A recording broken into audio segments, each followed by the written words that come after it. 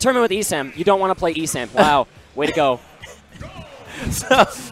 So starting off, he actually just runs straight up and gets a grab right there. Getting another back throw. That back throw does 11 damage. Okay. Oh, so that's what that's it. So he doesn't even need to like jump over the arc fire. You see that? Like the thunder will just go straight through it. Okay.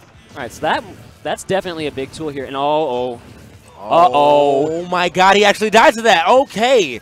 So, as I like to call him, Jarvis the platform serving up a stock yet again. Always, he's the best butler, dude. The best butler. Serving up stocks all day, every day. And that was very nice right there. ESAM capitalized fully, like 100% off of that right there. That up smash, that was like 2 character lengths wide. Yeah, man. Jeez. It's weird, like when you see the up smashes that go straight up, like for people to use them like that, because it's like, just, and not again. Gonna be able to make it back this time. ESAM going for the aggressive edge guards.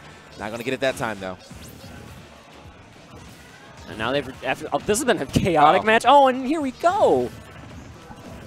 Regrab. That was nice. I was expecting him to go for it again. ESAM, I saw him do that earlier where he went for another detailed after the jab reset to see if they were going to tech again and then go for another jab reset. Catches him with the thunder, but he's going to be living here. Very aggressive. Like ESAM, he's so aggressive at the moment. Oh, getting juked up right there, though. And the back throw, not going to finish just yet. The sparks are out, but good DI right there from ESAM. That was almost a kill at 95. Yeah, if he DI'd that wrong, he definitely would have died. Uh-oh, the jab, still living. Yeah, ESAM is DIing very impeccably at the moment, and there's that thunder jolt into quick attack approach you were talking about at the start of this. Yeah, man. Skorpio with the good tech. As I said, Skorpio's got to watch the way he throws these arc fires because he's going to get punished for them quite a bit if he throws them very recklessly. Or not recklessly, more so if he throws them too often because, like, ESAM, if ESAM's already in the air, you're throwing and trying to catch his landing, he's definitely just going to quick attack over you. Nice up air, though, but does not have his book. He only had 1. Oh, man. That is so unfortunate. That's the worst, dude. Like, when you don't have your recovery book.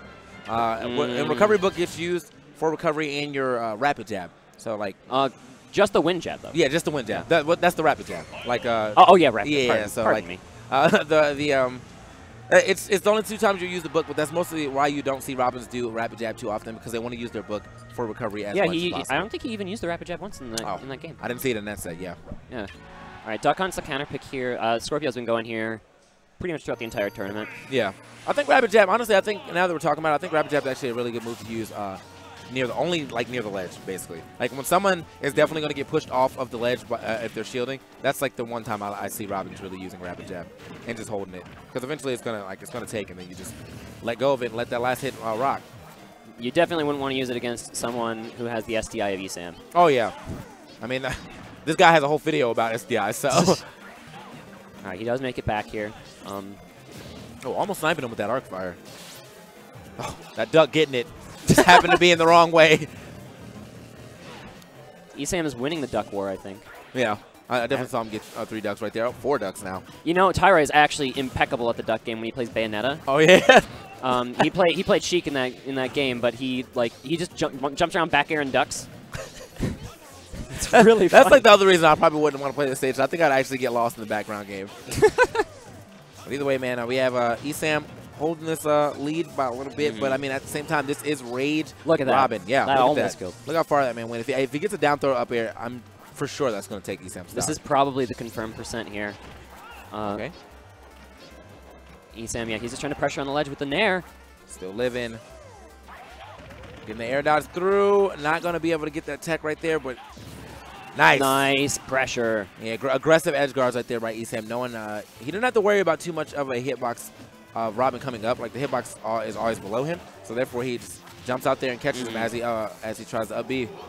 That recovery is a little bit vulnerable here for Pikachu. Yeah, especially with the way like ESAM's edge guard, he's going to drop down with that down air every time. And now he's got Skorpio up in this tree, and this is good tech. Oh, he dragged him down. That was so nice. Oh my God. ESAM.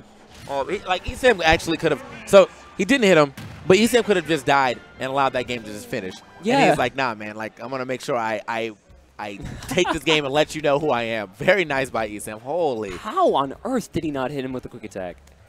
That was beautiful.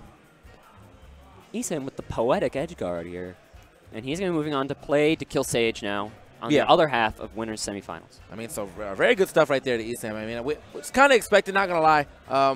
The way he was talking about, he was very confident in the matchup, and it showed in the way that he played it. I mean, certainly. He fell for a couple things, but after that, that second game, he